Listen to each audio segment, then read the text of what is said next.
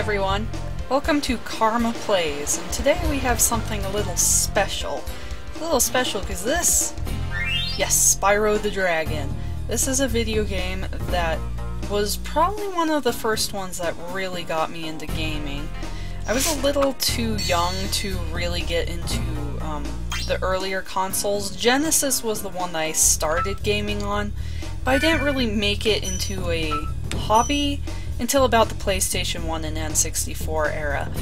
Spyro has this little special place in Karma history because it is the very first game I ever 100% completed, or 120, whatever it's called. I took the extra time to go find all the gems and all the extra dragons. I loved this game that much. However, I haven't played it since then, so this will be a little bit of an experience. It'll be fun to see if it still holds up, if it's still really fun, and what I still think of it. I'm guessing it'll still be fun. Okay, rolling. Because dragons are fun. It's been peaceful here in the 5 worlds, or is it 6? Even For old a dragons dragon's age, are fun. We now have 12,000 treasure, or is it 14,000? What about this nasty Gnorc character? Now I understand he's found a magic spell to turn gems into warriors for his cause. I'll take that question. Nasty Gnorc is a simple creature. Simple! He has been contained If by in a simple you remote mean he world. doesn't have a very high polygon count, that's true. No threat! Besides, he is ugly. That does it! Looks like I've got some things to do.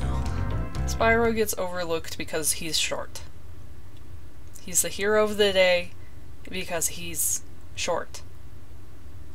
There's something kind of funny about Spyro. Even though I absolutely loved this game, I never played any other ones. This is the only Spyro game that I've played. Until Skylanders. Thank you for releasing me, Spyro. Free 10 dragons in the artisan world. Then find the balloonist. He'll transport you to the next world.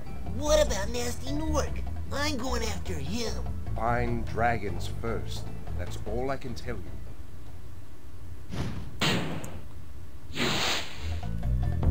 And for those who don't know, Skylanders is actually really, really fun. I actually first played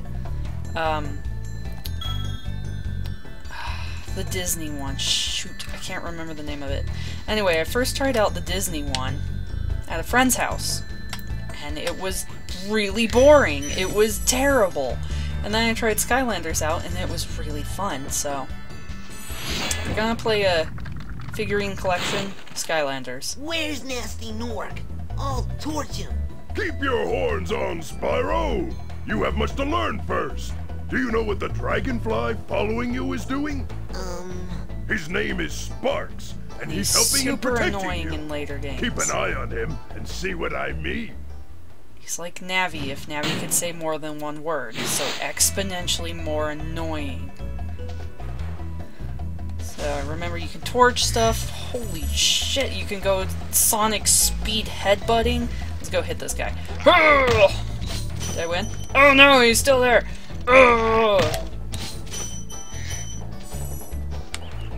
Why is you not dead? Oh shit. Ah! Oh god, steering. There we go. Alright, cool. So, you know, for an early 3D game, this game still looks pretty damn nice. I mean, sure, you can, like, count the amount of polygons on anything, but that doesn't really matter, because it's colorful, it's bright. Where'd the other guy go? Get back here! I'm not done hitting you with flame. Oh my god. Steering in this game is a little bit suspect. A little bit suspect.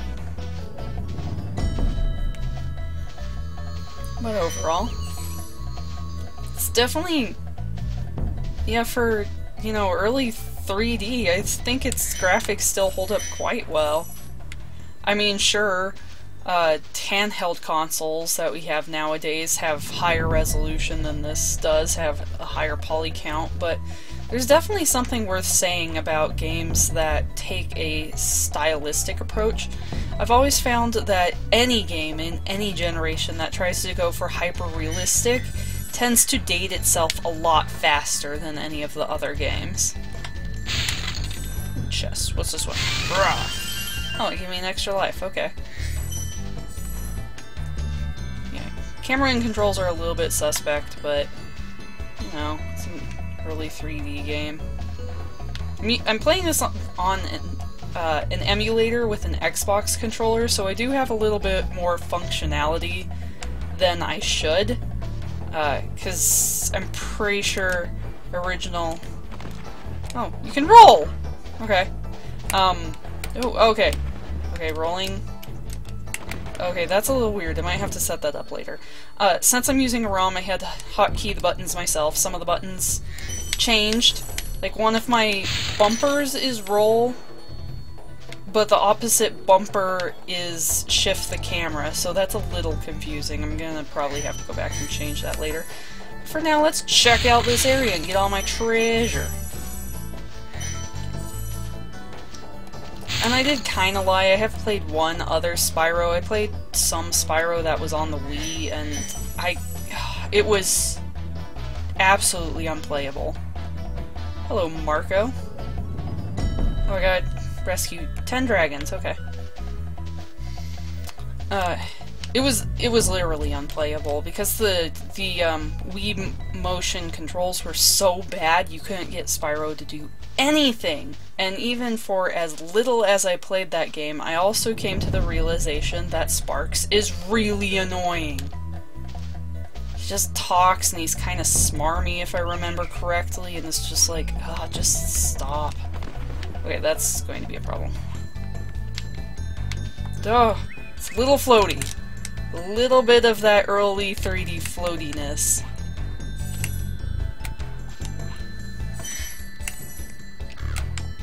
Ah, alright, okay. I think I got at least enough treasure. Here, let's go into here. Whee! Stonehill. I found 66 treasures. They're all green and red.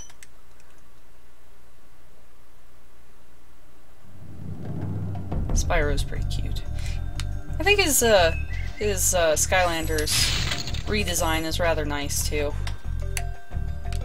It's a little, it's different. It's a little more bulky, and his tail is a little bit crazier.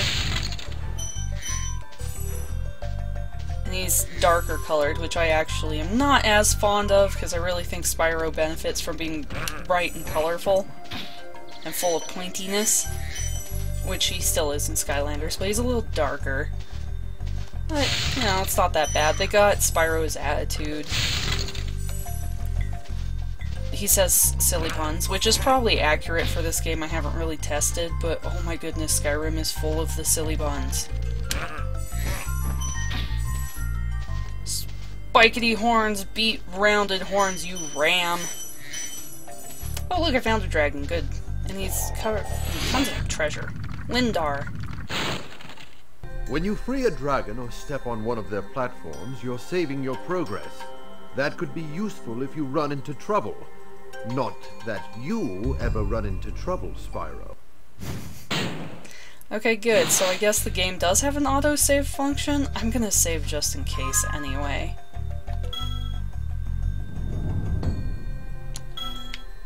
I don't think it has an autosave function. It's really hard to tell. But I'll definitely save before ending this session, because... Ooh. Oh, they're heat resistant. Okay, I gotta ram those. Cool. Alright. Learning stuff bit by bit.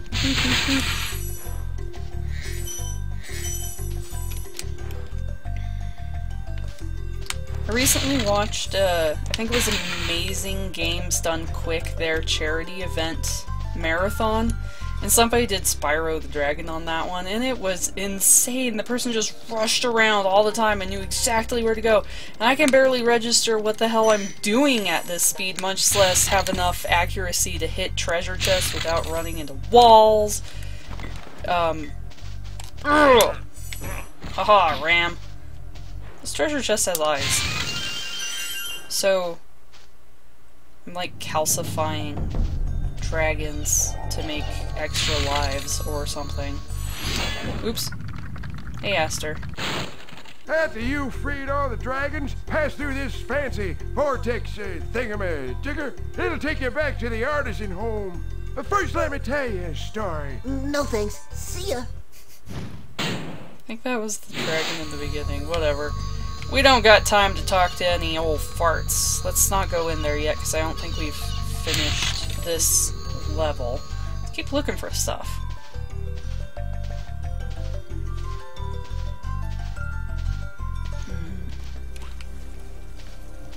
Okay. Nope. Ah. Nope. I think I can get up there, but probably not from that direction. I probably have to find something that's more logical. Let's jump down this well, though. Oop. Yay, there we go. More treasure and another dragon. I like saving the dragons. Ooh. Do I need a key for this? I must need a key. Cool. Hey! No, I'm not done. Okay. Spyro has such a fun little loping run. It's very cute. Gavin. Watch the dragonfly, Spyro. His color indicates his power. When he eats butterflies, he stays strong. Like me. Sure. You know, for the amount of polygons that they have, really did some really good animation with this. And the way he gestured with his wings there was really charming. I think that's why some of the times indie games do so well, is because when you're an indie developer, you don't have access to all these different people with thousands and thousands of hours of experience with the most high-tech gadgets who can help you have the very best graphics, so you gotta make do with sometimes out-of-date graphics, but you can do a lot with technology that isn't completely up to par. And it really pushes you to put even more effort into it and really give it personality. Because if you can put enough personality in something, a lot of times people will overlook the fact that your graphics are maybe a little on the shitty side. That sheep erupted into a butterfly. They're butter sheep.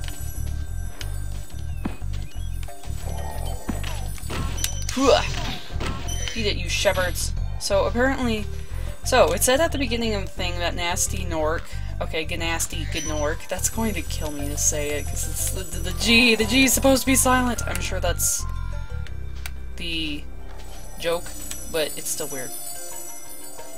So, Nasty Nork has figured out how to turn gems into minions, so that means the shepherds and the rams are minions, but the sheep are not, because they turn into butterflies. Gildas! Spyro, my friend, how about a hint on gliding? You bet. For the longest glide, press the X button at the top of a jump, and try pressing the triangle button to drop down in mid-flight. Triangle button. Okay. Not sure how far that guy's going to be able to fly. I mean, he was a little pot-bellied. Was doing well with those sheep. Okay. Okay. Ah! Okay. I got it. Nope, I don't need you. I'm fine. Whee! Haha, okay, I figured out flying. Good. Or gliding, rather. Can't fly. Oh! Found a fence. Oh, okay, so the fences are in between those poles. Okay. That's nice that they didn't have the ability to put a fence all the way around here, but they at least put markers so that you don't just run face first into fences that you don't know are there. It's just a nice way to keep down the amount of stuff that you have to have a really old system render. Oh my god. Ah! Oh god. Yeah, keep down the amount that a system has to render while still giving the player, like, information on where they are and are not allowed to go.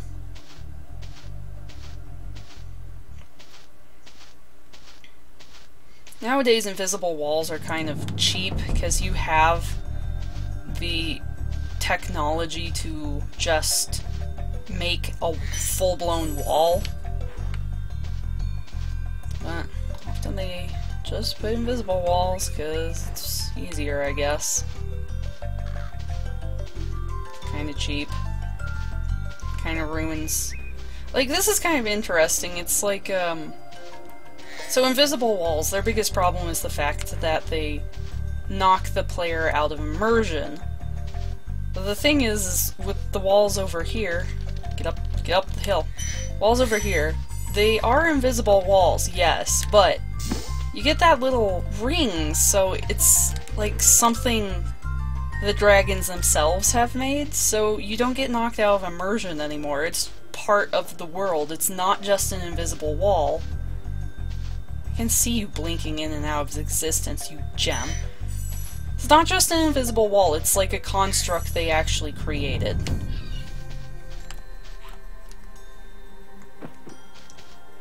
Ah. I like that. Oh, how did I miss that one? Have I not gone all... Oh, guess I haven't gone all the way around. It must have gone on this side. Where's the shore? I know I saw the shore. Yeah, here we go. Oh, I see. Okay. Can I get... I can't... Okay. Good. That didn't... No! I need down. Nope. No. Still a little... No. Okay. Okay. Cool.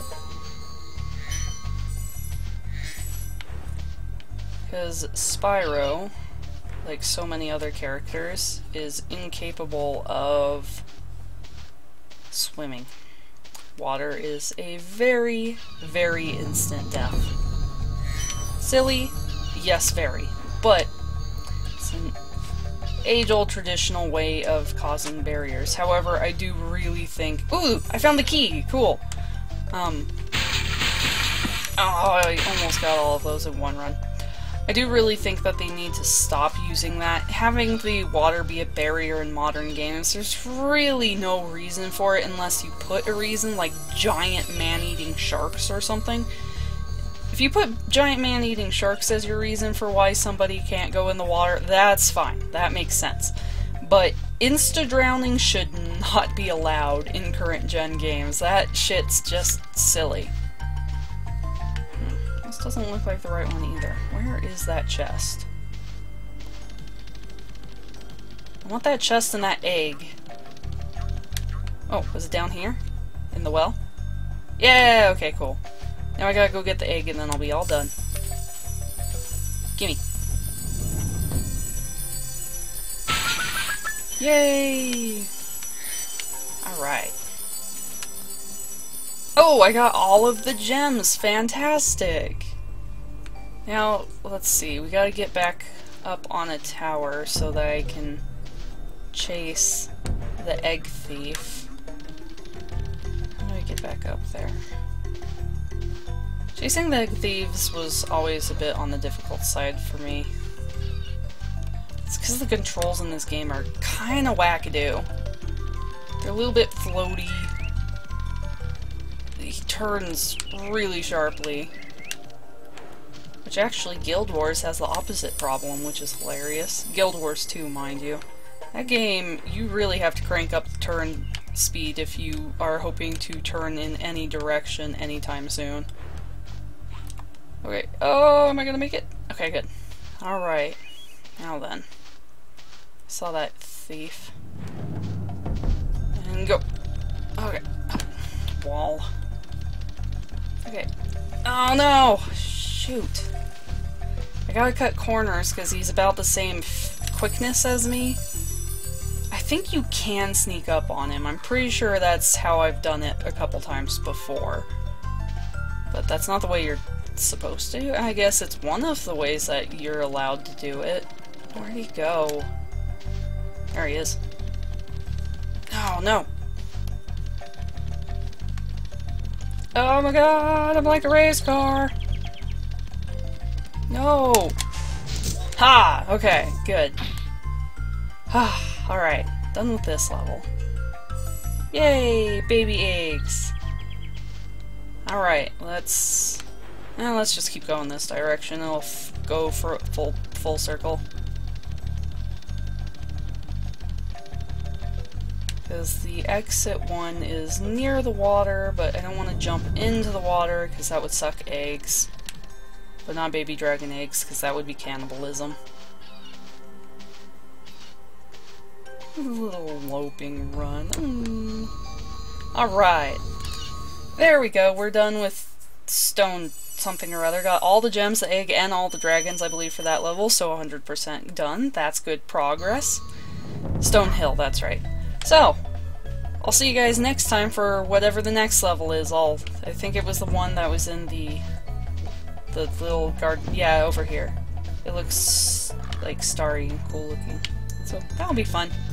See you guys next time. Bye-bye!